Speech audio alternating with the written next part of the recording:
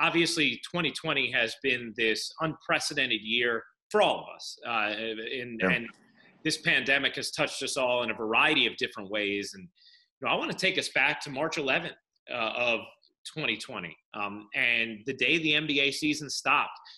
I had been, with us, Nets on Yes, the night before, calling Nets Lakers, and flew that morning, Wednesday, March 11th, to Dallas, Texas, to broadcast the Mavericks game and for ESPN. And that day, you could start to feel the momentum of the pandemic growing, and concern about what was going to happen with our sports seasons.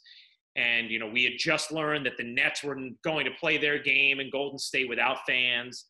And Doris and I even talked about, hey, we're going into this game tonight. Let's enjoy it. We don't know when we're going to have a full arena again. Newsflash, we still haven't, right, gotten that.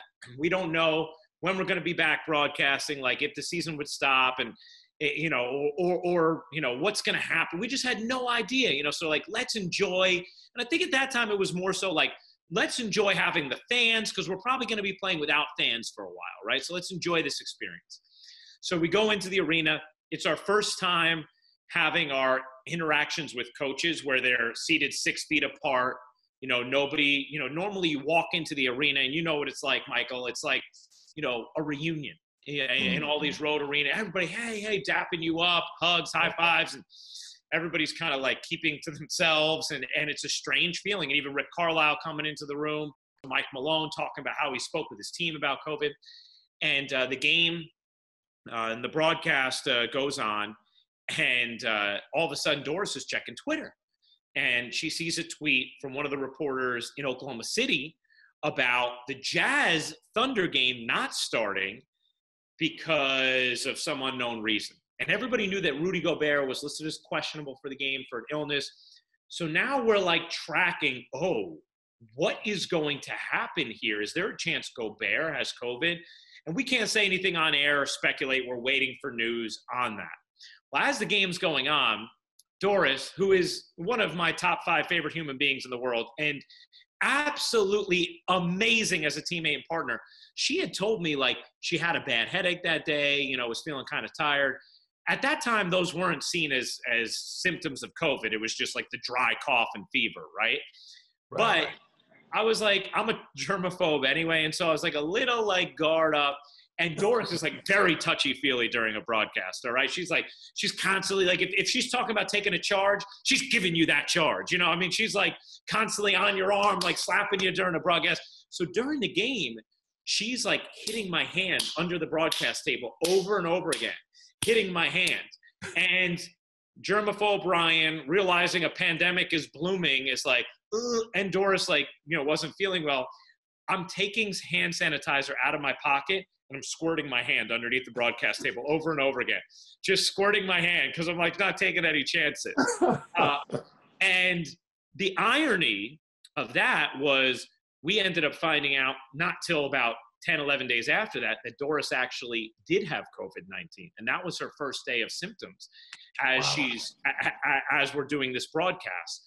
And as we're going to break, and I forget exactly when in the game it was, but my producer gets in my ear, maybe it was end of second or early third quarter, and he says, we're already about to head to break. It's like 8, 7, and Ian Gruca comes in my ear and he just says, Ryan, tease, we have big breaking news on the other side of the break, or huge NBA breaking news on the other side of the break. So I just hear it in time to say, hey, we have huge NBA breaking news on the other side of the break. Boom, we hit break.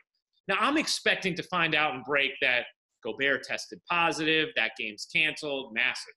Instead, what I'm told in break is the NBA season has been suspended.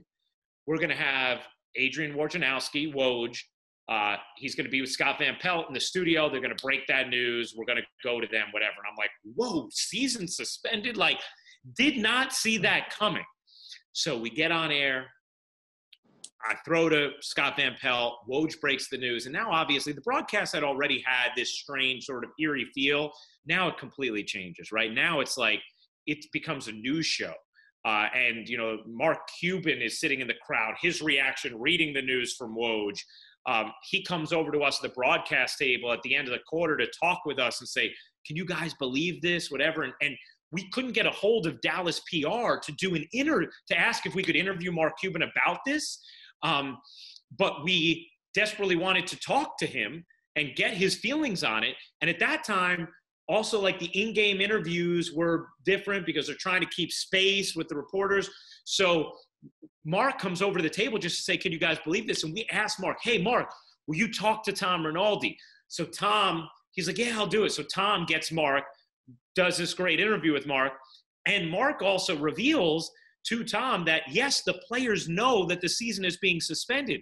So now you just have this incredible juxtaposition of these guys still competing in a game, but does it matter anymore? Like, something so much bigger has happened. And Doris and I are trying to find this balance of, hey, there's something global going on here, news-wise, that is, health and safety related, that is at the forefront now. But we also have people competing in front of us, so you can't completely ignore that. And so finding the balance of not sounding ignorant as you're describing action that doesn't seem to matter anymore, but also not completely ignoring it since it is happening, and navigating the broadcast throughout. And at the end of the game, knowing that the players were aware, you could sense that in those final 5 minutes, they let it all out on the floor because they knew this was going to be their final experience for a while. And it was just such an emotional experience. Doris and I, we had an on-camera at the end, and we both almost started crying on camera at the end. And when we got done, we were just both choked up, emotionally drained, because, it felt like you wanted to be calm and poised and deliver the news and keep people updated, without being too emotional, but while also being empathetic of what was a really jarring, scary, surreal night.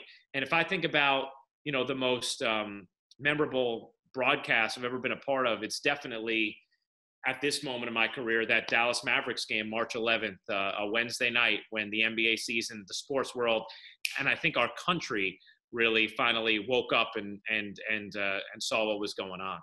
Something we'll never forget, Ryan, for sure. And I remember that day I was with my fiance, and we were climbing to see the Hollywood sign, and you get to a certain point and you lose cell phone signal. And, on the hike on the way up, NBA is still going. There's going to be some adjustments, no fans for the Warriors and Nets game, but everything's going on as normal. By the time I made my way down and the signal was coming through, and it's like, oh, let's see what's going on. And I just couldn't believe what I was reading, that the NBA season was being suspended. And there were so many conversations at that time was, okay, it's going to be a month, it's going to be whatever it may be. Nothing could have prepared us for what was ahead, for sure. And even how surreal it was that the NBA restarted. And again, we talked about our Nets on Yes Family, and the way that we made the most out of that situation, being at an empty, hollow Barclays Center, calling these games, turning the floor into a roller rink, making the most of it. It was, I cannot stress enough how much we miss not only the fans, but the workers inside of Barclays Center and the arenas around the NBA, the people who we shake hands with on a regular basis and give a hug. I mean, there's ushers that I, hug and give a kiss on the cheek to, each game. I miss so many people there at Barclays Center, and I'm looking forward to fans being allowed in the arenas again. But it has been such a surreal experience, my man.